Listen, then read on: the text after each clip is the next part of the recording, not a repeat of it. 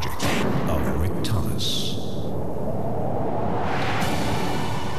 Witness the fantasy, all the magic, all the illusion, all the wonder.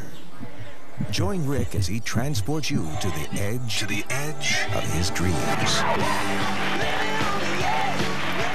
Rick Thomas has completed 3 world tours covering over 30 countries. He presents the most intriguing and innovative illusion on stage and television today.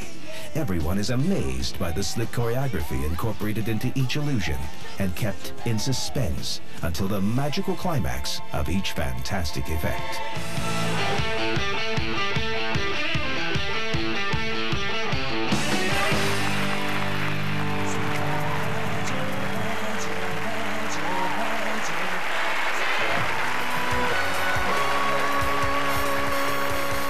Rick's Exotic Bird Act is his elegant signature piece. Combining breathtaking skill and a commanding stage presence, this award-winning performance brings audiences to their feet.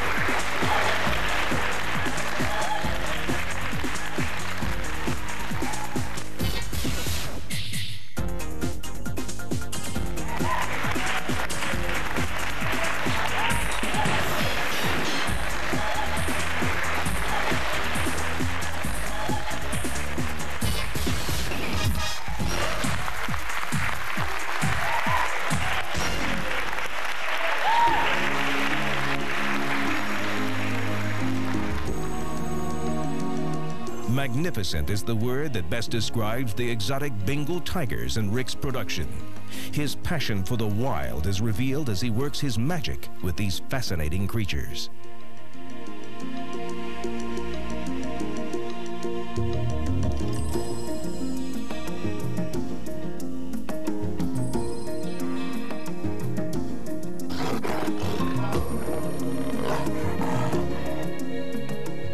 There's a bit more. Right.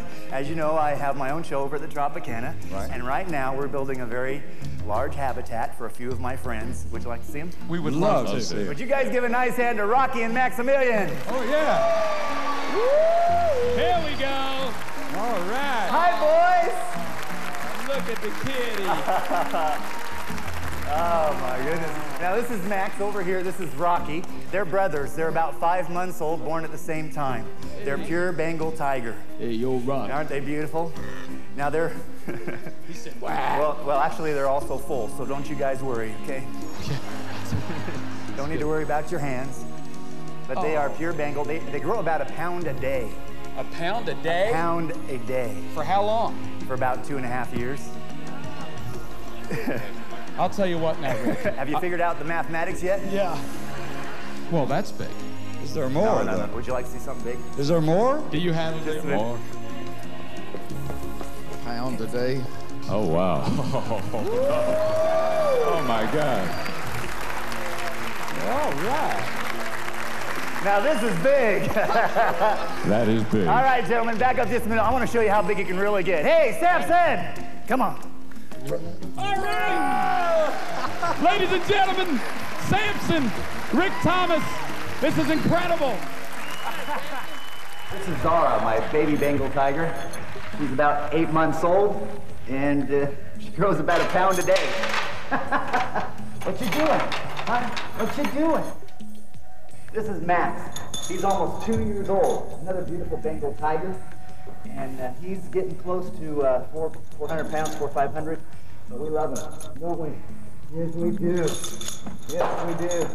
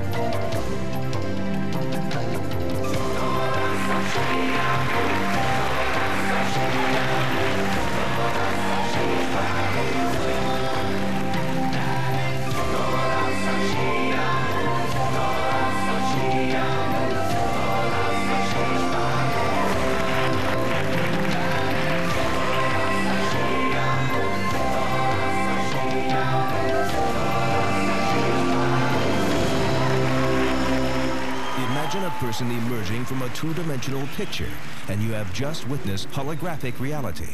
Rick utilizes a hologram to present a stunning and ingenious illusion. Two-dimensional picture. I believe you'll be amazed at what I can do with a picture and a three-dimensional object.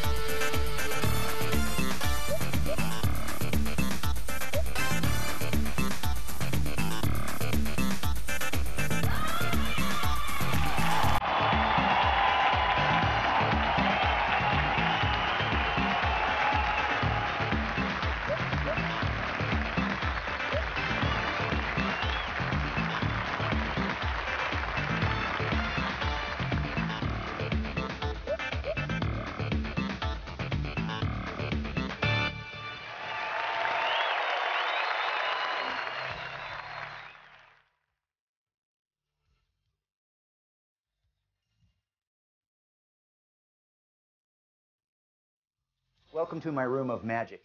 In my home, I created a room where I could actually go and practice my magic in private and create great new illusions. Behind me, I have a case housing some of my trophies from my younger years in dance. I competed in competition dance for many years when I was younger, and also a lot of the magic from my younger years when I performed at birthday parties and private functions. It was exciting, and every time I come up to this room, it helps remind me of where I started and how far I've progressed. My first illusion I ever performed is the zigzag. It's an item where you take a girl, place her inside, and cut her into 3 pieces.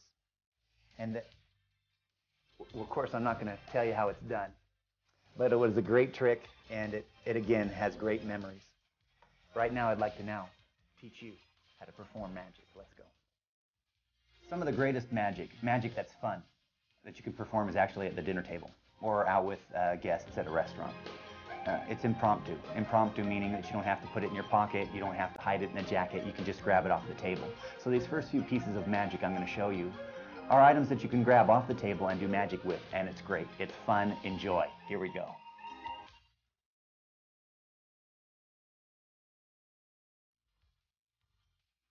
This one I'm about to show you is one I perform all the time, at every chance I get, at a restaurant or any fancy dinner. And it goes something like this. You tell the people that the food at the restaurant where you're eating is fabulous. Just great. But the problem is they didn't spend enough money on their silverware. The silverware is cheap. And if you don't watch it when you're eating dessert, it's going to fly right in your face. Look. See? Watch. See how cheap that is? Actually, I didn't bend the spoon at all. It just looks like I bent it, and it really is a great optical illusion. Again, it looks something like this. And then you quickly lift the spoon back up and show that it's completely restored. Now, if a waiter happens to be walking by and you do it at that point, it's even better, because they get pretty mad seeing you bend their silverware. Again, waiter walks by, just like that, and then he can go on his merry way. It's important that you use a spoon. You need to make sure it's a spoon. If you use a fork or a knife, it's not going to work quite as well, because the concave mouth of the spoon is the optical illusion. When you are bending the spoon, it's not really bending at all. You're allowing the spoon to drop past your hands towards the table, like this. Again, you push down on the spoon, and it bends, or appears to bend, as you drop it to the table. It's important to realize that as you do this, you'll be holding it with your pinky, or your small finger of your bottom hand. It will drop past your hands to the table. From the front, bent. From the side, it drops. It's also important to remember to keep your hands completely straight, up and down. Do not put your hands on the spoon and hold it so tight that when you bend it, it bends like this. It does not work. It doesn't even appear to be an illusion. The hands must stay straight and the spoon must bend, allowing the spoon to drop past the hands down to the table. Another thing that's important that I do with my spoon bending is to turn the spoon slightly to the left or to the right as you bend the spoon. If it is slightly bent and you bend the spoon, or at least make it appear to bend the spoon, and turn it so it is flat, you have an even greater illusion. Watch. Doesn't that look great? Looks fabulous. And then you quickly lift the spoon back up, straighten it out, and place it on the table. A simple piece of magic, but I do it over and over again at every restaurant I can, and I'll tell you, the response is the same.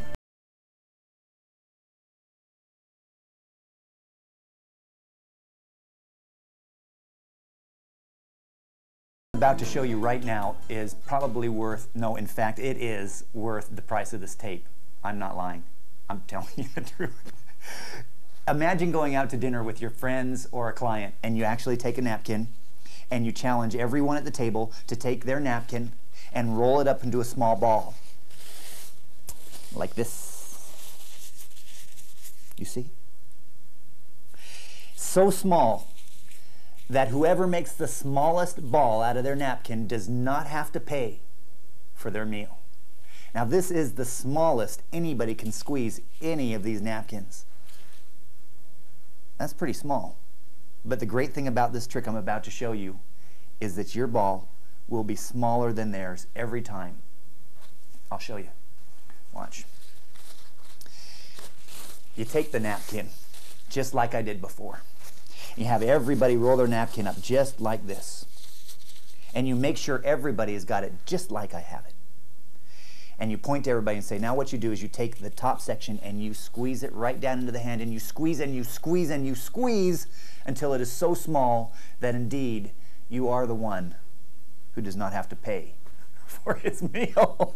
Isn't that great? I mean, that's small. So how do I do it? Let me tell you. This is how it's done. What you do is you make sure everybody at the table has a napkin. And they must hold it just like you're holding it. And I'll get this open like this. Corner to corner. The top end must travel outside of the hand on top and make it look just like that. Everybody at the table must look just like yours. While you're talking about it and you're setting it up, you do the trick right in front of them. It's simple. Watch. See what I did? I just ripped it. And now we have a very small piece on top, a very long piece on bottom, and the trick is almost done. Almost. See how real that looks? Still looks like one piece of paper, but it is two. Roll up the bottom, roll it up, and as you roll it, you're going to pull it down out of your hands like this until it's a small ball on the bottom, and make sure everybody else does exactly as you do. Set it on the table. In fact, as you do, you want to set it close to the edge of the table. And you're going to now perform what we call a lapping. This little ball is going to drop from the table into your lap without anybody knowing it goes there. One of the easiest ways to pull off this without someone actually seeing you drop it into the lap is to come across the table with the other arm. As you point to everybody to make sure that they're doing exactly what you're doing, you simply drop the ball into your lap. And it looks like this. Try and catch me. You'll see how great it looks. How's everybody look? Good? I dropped it. They had no idea. Again, I'll hold it above the table and you can see exactly how it looks. Here, I crossed and I dropped. But you don't want to do it up here. That's stupid looking. So what you want to do is make sure that it holds, as you hold it down here like this, you come across, drop it into your lap casually. Don't move your hand, just let it drop. And then the rest of it is just acting. Slide the rest of the napkin into the hand and squeeze and squeeze and squeeze, and you just got a free meal.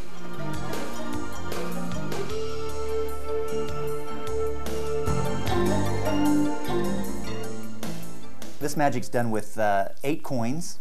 They could be 50-cent pieces, as mine are, because of my large hands. They could be quarters or nickels, dimes, it doesn't matter. It is a story about 3 thieves, 2 of which are inside a bank. The other one is sitting outside the bank looking for the cops. Now, the 2 thieves go into the hand. They're sitting there and they're wondering what they're going to do with all the gold that they see sitting in front of them. And they decide that they're going to separate it between the 2 of them, and they do it one at a time, just like this. As they go for the last bag of gold, they think they hear the 3rd thief running into the building. Of course, they don't want to get caught by him, so they put the money back. Of course, when they look behind their shoulder, they find out it's not the thief at all. It's just a whole bunch of wind blowing at the door. So they then again proceed to separate their money. However, this time the 3rd thief does run into the bank, and they grab the last piece quickly. And he says, "What do you think you're doing?" And the 2 thieves say, "Nothing. We're over here. All we've done is taken the gold and put it in the closet for safekeeping." That's magic. There isn't any hard manipulation with this magic trick. Manipulation means a lot of fancy stuff with your hands. It's just counting coins. You need to learn how to pick them up off the table and place them back on the table. It almost works itself. You start with the 2 thieves in your hands, and you're going to start from the right by picking up 1 coin, and then the left, then the right, left, and right, leaving 1 coin on the table. At this point you say, "You know what? We hear the 3rd thief coming in. We don't want to be caught." So they put the money back. However, when you do, you start with the left hand, not the right. Left, right, left, right, left. Now, if you were to look inside my hands now, after placing the 6 coins back on the table, you'll find I have nothing in the left hand and 2 in the right. It's mathematical. It just works that way.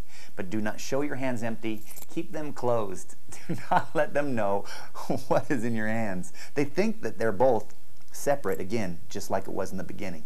But no, we have 2 coins in the right and none in the left. Once they find out it's just the wind and it is not the 3rd thief, they again pick up the money, but they start with the right hand. Right, left, right, left, right. The 3rd thief runs in, and they grab the last bag. But the last bag must be grabbed by the right hand, giving you 6 coins in the right and 2 in the left. The rest is just a performance. You say, "No, no, no. You see, we're over here. All we did is take the money, placed it in the closet for safekeeping."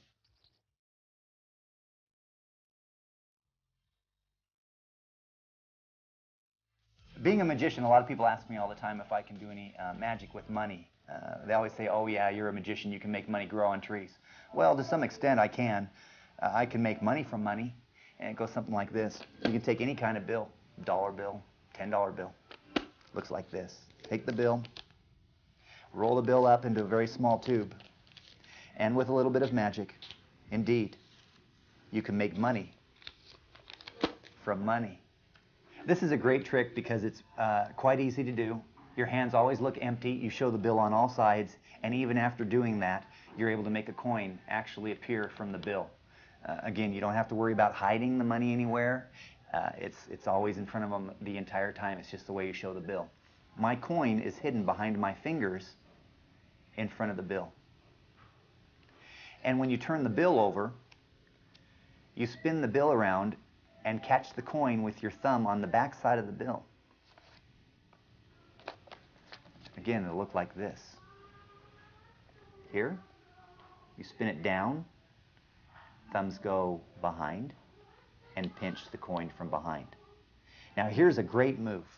Now the coin is behind the bill, your hands are completely empty, and now you want to show that nothing is really being held by the right hand, because they know the left hand wasn't holding anything because it was sitting over here like this. So when you turn the bill around, you bend it in towards itself and give it a snap. However, what I've just done is a beautiful move in magic. Watch. The bill bends, the coin is swapped from the right thumb to the left, and the right hand is completely empty. From the front, it looks like this. All you then have to do is sandwich the coin inside the bill, make a magical gesture, and the coin magically appears from money.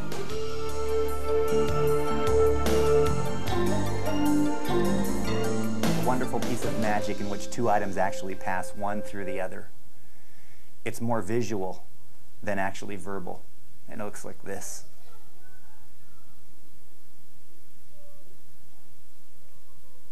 Again, two items, two solid pieces of wood, passing one right through the other. Isn't that beautiful? Just fabulous magic. This is a wonderful trick using two matches, unprepared from a matchbox. Make sure that you use the smaller matches, not the big box wooden ones, because they're too heavy and too large. The smaller wooden matches are the best. Take two matches, moisten one of your index fingers, left or right hand, it doesn't matter. Place the head of the match on the index finger and the bottom of the match on the thumb, and let it sit there for 10 seconds. Take the other match, put it in your other hand, identical to the first. Now, once it has set and dried, it's almost glued itself to the index finger.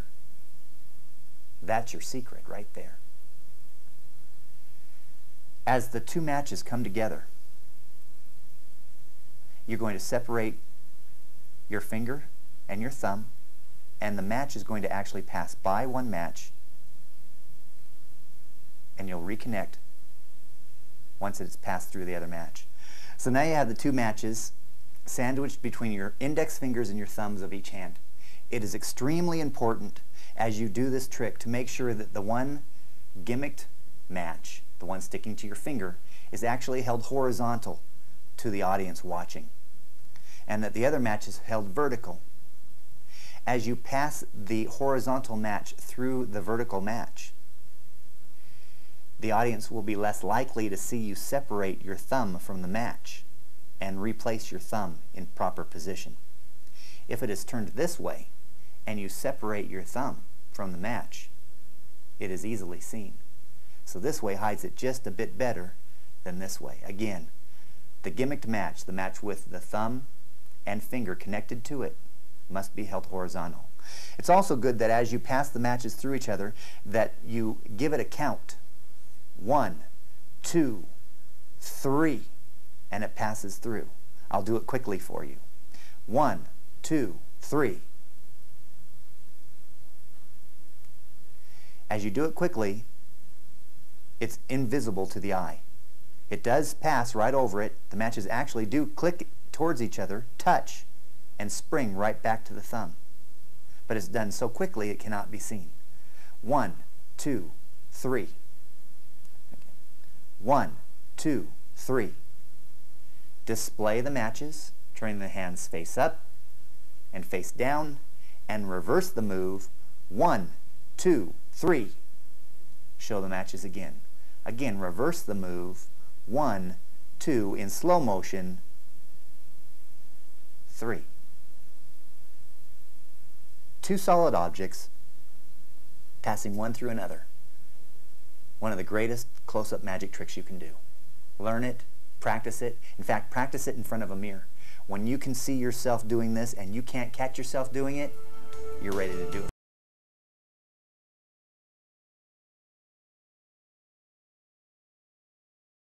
Trick I actually call friction.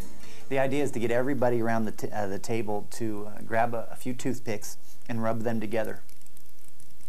And rub them together enough that there is enough friction to cause the matches to actually repel themselves from each other. Watch. Now that they've rubbed against each other, they have a tendency to bounce apart. And sometimes it gets a bit weak and you've got to rub it a bit more. And when it's really good and hot there, see? Isn't that great? Two pieces of wood actually, wow, bouncing or reflecting one right off the other. Of course, here's the problem. In your hands, it works. In everybody else's hands, it will never work. Never. You just keep them going all night. You show them that all you have to do is rub them together, and it works. In fact, if they have a problem with theirs, you take their toothpicks, you rub them together, and then you say, I don't see the problem. It works, you see. Give them their toothpicks back, and they try it, and they try it, and they try it, and it will not work all night long. Here's the secret. The interesting thing about this piece of magic is I call it friction, and the secret behind it is friction.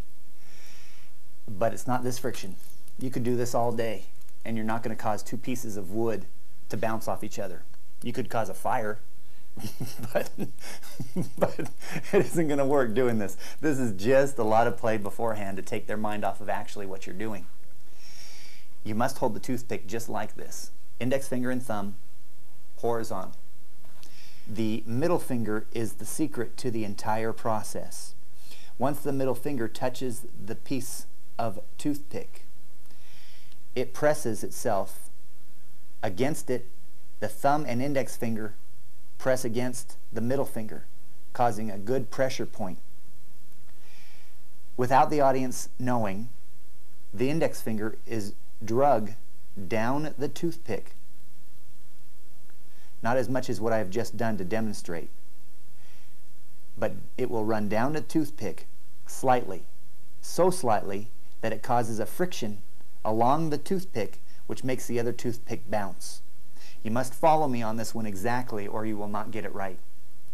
Again, the toothpick must go between the index finger and thumb. The middle finger goes along the edge of the wood, and this will take a little bit of practice and a little bit of re-gripping until you find out exactly how to hold it for your own comfort, and drag the nail ever so slightly down the wood. Now, I know you can't see me do it, but I'm actually doing it, and you can almost, if you get close enough, hear it tick, tick, tick, tick past the wood. If you do it just right, laying the other piece of wood or toothpick on the toothpick in your hand, it will bounce every time you click your nail across the wood. And it is so slight that no one, even if they're sitting and staring as close as they can to your hand, no one can see this work. No one can see it move. It's so slight. Try it. It's definitely worth learning.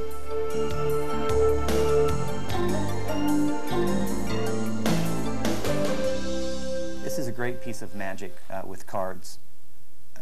The great thing about it is the actual spectator. Now, the spectator is a person who's actually sitting here watching you, and you're actually performing for them.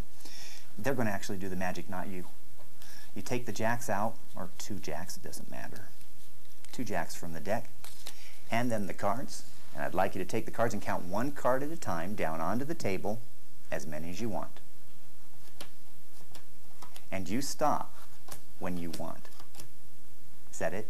Yes. I can't make you put any more down. You can make me, but I'm not going to. You're not going, okay. We'll put the jack face up onto the cards, place the rest of the cards on top, pick up the entire pack, and count again as many cards as you want onto the table.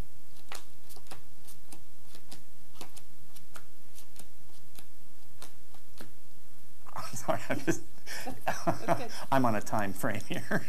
All right, put the jack down, put the cards on top of it, and I want to thank you for doing a great job. You understand that a deck of cards has 52 cards. Right.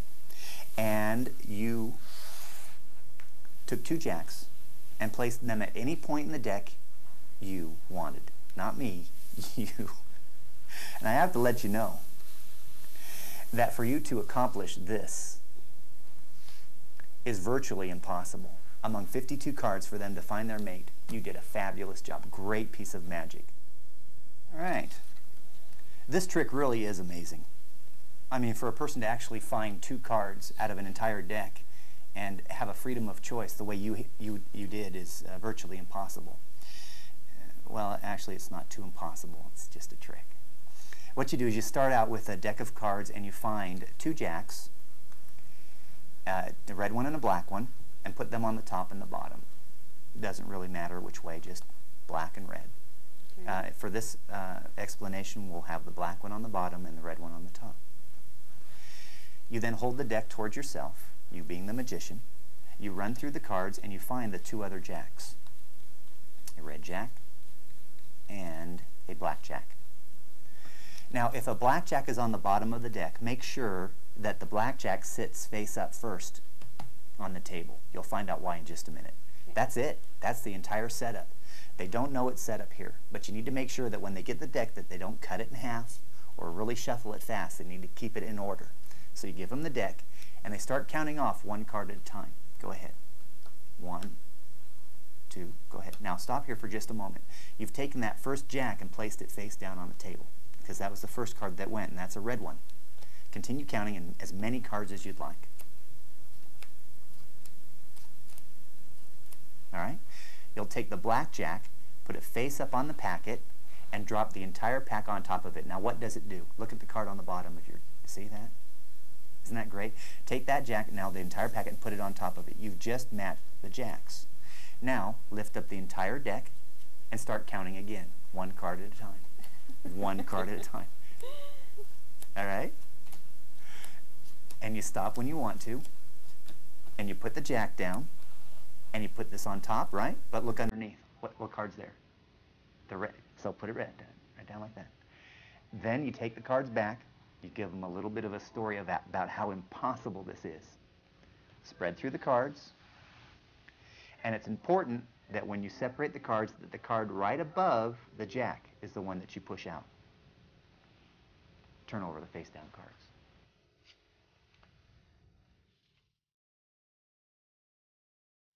So what do you think? It's pretty good. Yeah, it's really good. It's easy. It's easy. All right. Have a good one with that one. It was great. Thanks for helping out. You.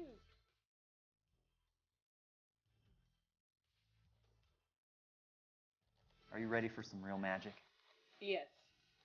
No, I'm real magic. Real magic, yeah. Mm-hmm. All right. Well, be prepared. Okay. Would you please cut the deck in half? All right. I'm going to mark that cut. Now, I know it doesn't look like real magic so far, but it's going to really happen. Now, you had a freedom of choice to cut to any card you wanted to cut to. Is that correct? Yes. All right. We're going to take that card and leave it here as reference. In this case, it was a 6. The rest of the cards we're going to take and put inside the case. Now, you ready for the magic? Yes. Okay, I've warned you. Oh my gosh. And indeed, Wow. we found its mate, just like magic. So, you want to learn real magic. You want to learn how to make a card rise out of the deck. I mean, the real stuff. All right. From me to you, well, if you haven't already realized, this is a really good trick. It is a normal deck of cards. However, to start, you must get the case it came in and do a little bit of work on the back side of the case. Now, don't tell anyone. We have happened to have cut out an entire square out of the back of the box. You see? Hello? Anyway, we cut the entire back out, and I'm going to show you the move of making a card rise out of the deck first. Once the card has been chosen, the deck goes face up into the pack, into the case. You grab it with your fingers, leaving your index finger free, putting it at the bottom of the card, and with a little bit of magic, the card rises out of the pack. The card rises out of the pack. You take it out, show them that indeed this is real magic and there's no secret with the card, and you've just created a miracle. Now, how to get them to choose the proper card. The case sits on the side of the table closed so they can't see the opening in the case. Whatever card you want to make rise out of the deck, make sure its partner is next to it on top of the deck. In this case, we use the 2 6s. You can shuffle the cards as many times as you want, as long as the last 2 cards that drop from the top of the deck stay on top. So if you do a normal riffle shuffle, the cards drop, and you let the last few cards drop on top, letting the 2 6s stay on top. You could shuffle like that all night long. All right? The 2 6s stay on top. Now we're going to do what we call a cross-cut force. It's quite simple. You ask them to cut the cards in half. You then finish the cut by taking the bottom half and turning it crossways on top of the top half just cut. You then misdirect their attention from the deck that they just cut by telling them that they had a freedom of choice. They could have cut to any card they wanted. You then remove the bottom half, which was the bottom half, and simply remove what really was and always has been the top card, a 6. You then take the top half, place it back on the bottom half, bringing the other 6 back to the top, taking the cards, putting them into the case, a little bit of magic, and there you have the rising card.